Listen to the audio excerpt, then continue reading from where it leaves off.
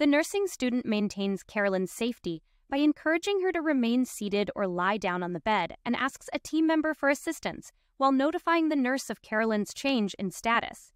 The nursing student and the nurse review Carolyn's MAR, and medications likely to cause dizziness are withheld until the provider is notified and new orders are received.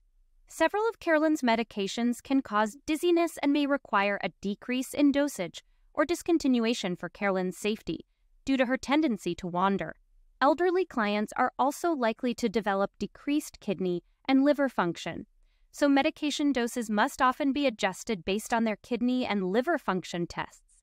Additionally, the nurse consults with the pharmacist in using an assessment tool called Beers criteria to evaluate Carolyn's medication list for potential drug interactions and safe use of medications.